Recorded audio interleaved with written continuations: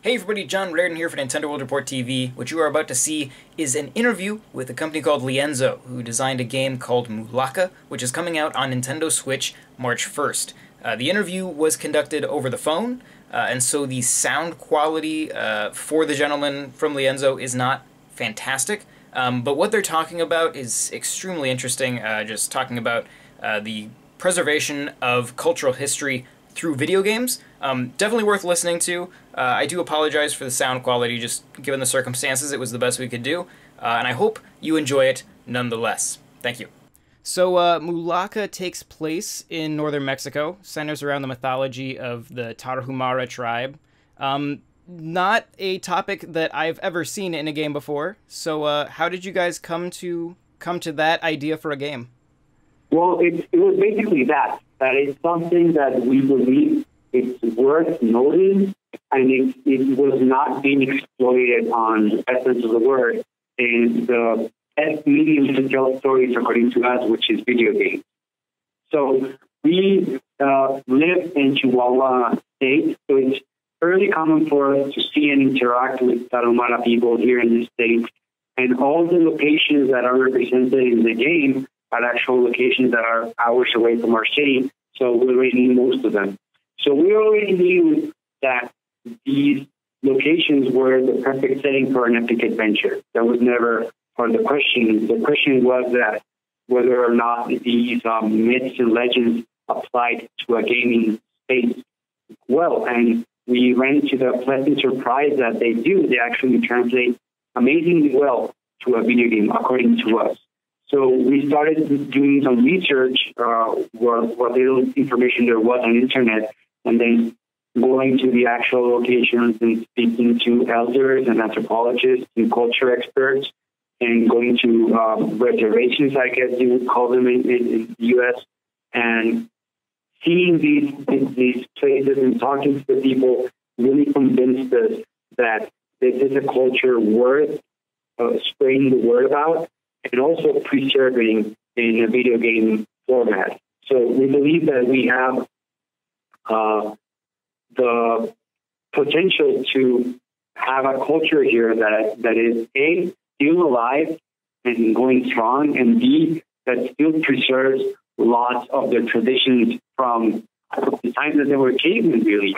And we are ignoring most of the tribes that have all these amazing things and idolizing a lot of tribes or cultures that are already extinct, which is okay, but not to.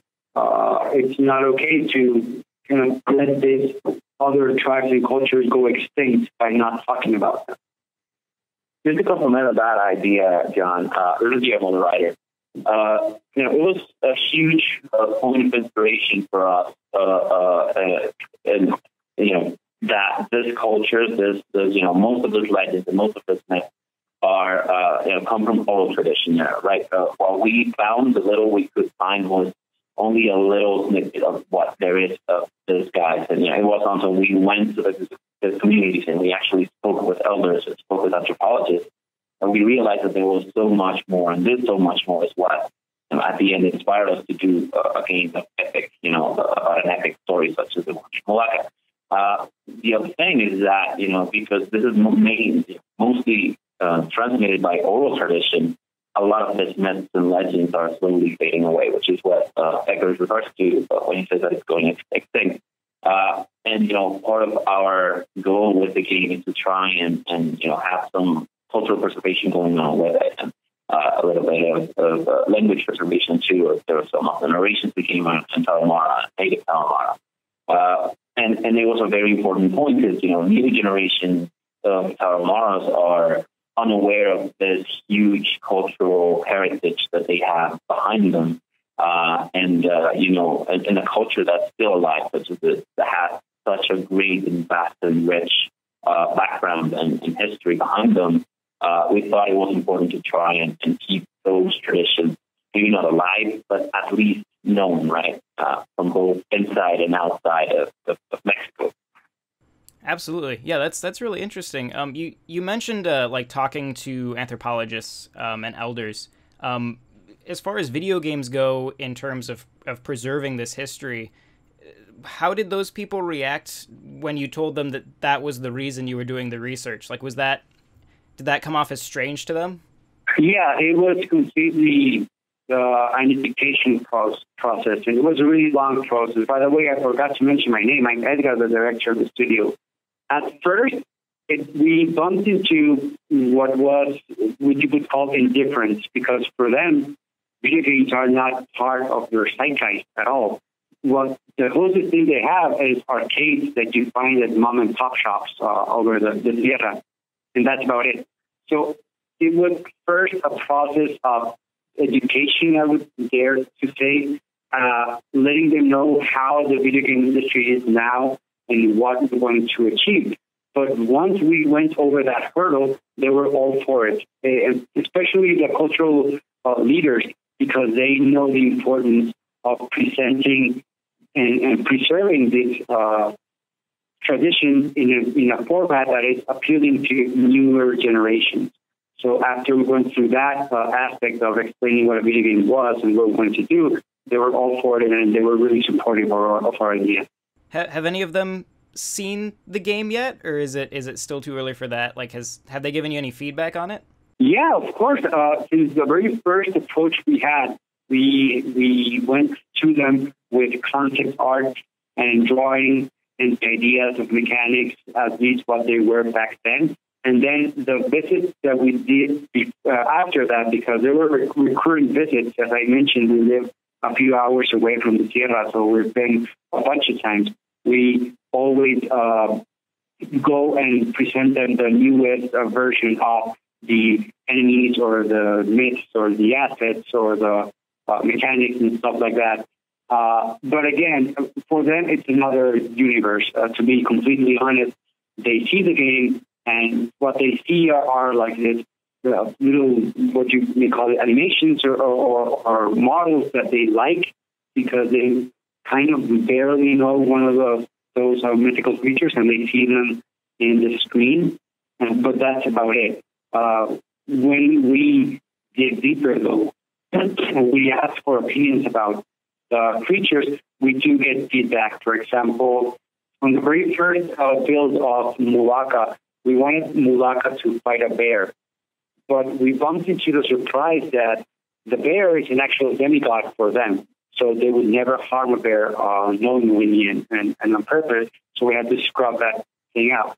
And like that, there are a lot of little details that we had to take care of based on their opinions and feedback. Of course, not everything, because we are making a game, and it's firstly and mostly a fun game, not an educational game. But with what we could, we did try to appeal to them in that aspect. Interesting. So as far as the actual art goes, the game has this really cool art style, and it reminds me a lot of like early 3D games, like Super FX games on the Super Nintendo, or some of the early like Sega 32X games. What inspired the visual look of the game, and why did you choose it? So the Mulaka are not really very pictorial in the sense that they don't have lots of visual representations of their myths and lore. But what little they have, it's really this type of style, like geometric shapes that are the theme on their pottery or their clothing or stuff like that. And the little pictorial thing that exists, for example, there's this UNESCO protected heritage site about an hour away from here called the Cueva de las Monas, Resort de Cubi in the game, where there's this actual painting from cave times, and we depict it exactly as it is in real life in the game. And from that and the patterns that we can find, we got inspired to represent their culture in that sense. So Daniel Guillermo, the art director, gained the insight from all of those little stuff that we found, most of which we found in one of our visits to the Paquimé site, which is an actual ruin now, a heritage also, where there are a lot of preservations and depictions of ancient, like vases or pieces of clothing and stuff like that. So he decided that the low poly aspect and art style appeals best to represent this culture. Yeah, when I first saw the trailers for it, it almost reminded me of games like Journey or Abzu. But those games focus a lot more on being like experiences, like kind of just 2 hour bite-sized chunks that you just kind of walk through. Whereas Mulaka still feels very much like a game, despite being very artistically and culturally satisfying. So as far as the actual gameplay design goes, how did you decide how the game should play? Well, the whole idea of the game of Mulaka, it started, by the way, I'm Adolfo, the programmer here.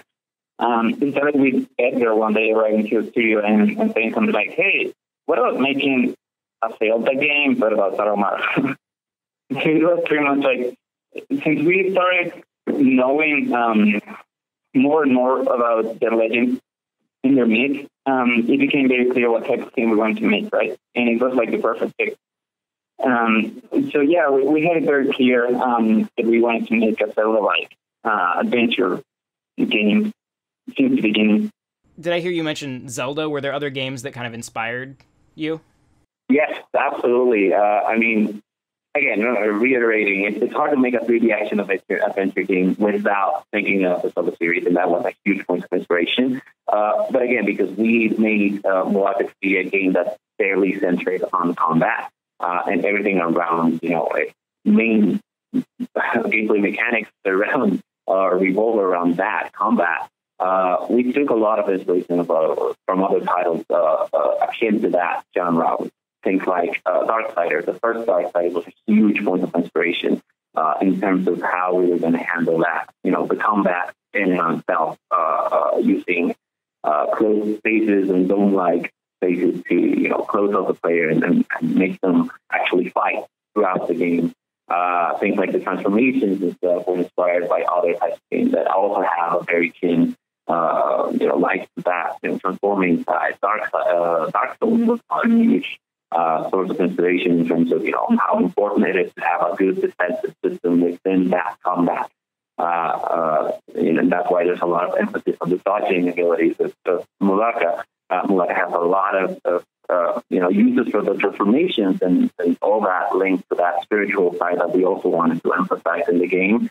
And that you can also see with mechanics like the Sukurami vision, which, again, allows you to see the spiritual world, and you get to see the souls of enemies and, ergo see how much life they have left, and then you can strategize accordingly once you have that information. And it's, it's a big amalgamation of different titles and games that probably will change from people to, whoever you ask within the team will give you a different answer on what they took from those games. But it's definitely, a lot of things that inspired, especially those combat-centric titles.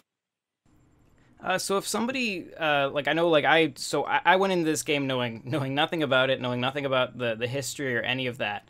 And because of playing it, I've done, once I started getting into it, I started Googling some things just because I was curious.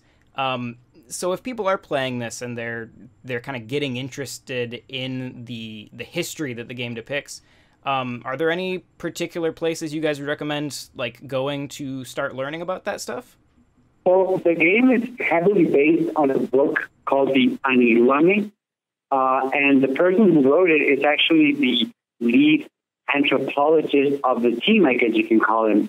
He's a person who's an expert in ancient culture and an expert in the Tarahumara culture, and he wrote this book, this amazing book, which is he took all the myths and legends from the Tarahumara people, and he drained them through this gauze that he made, plucking out any Western influence, so that he ended up with this still authentic 100% Tarahumara collection of myths and lore. So that would be a really cool start. We actually did this video documentary series. They're really short videos, just 3 of them, called Behind Mulaka, and we dove into more about this research process and how we depicted the game and where did we go to actually learn about this stuff. Awesome. So, well, thanks a lot, guys. I just one last question to wrap up, I guess. Do you guys have any plans for what you want to do next? And is there more kind of history stuff like this you'd be interested in doing? Well, we'll definitely keep doing video games. We talked this over with our investor, and however this Mulaka trip journey ends, we're still going to make games. Personally, I would love to keep making cultural games, and that's not immediately referencing tribe or like indigenous tribe games, but cultural in the aspect that there's a lot of stories. Maybe not just in Mexico, but in Latin America or even in the U.S. that are not being told. And we're focusing on other stuff and forgetting all of these amazing stories that have not been told in this medium. For example, like maybe the Mexican Revolution or the aspect of the conquistadores brought over here in the northern side, or how the actual Apaches ran into the Tarahumara a couple of times back there. All of these, I would love to explore them in video games, but since we are a studio that's looking to keep being alive, we have to look forward to seeing how the audience responds to Mulaka first.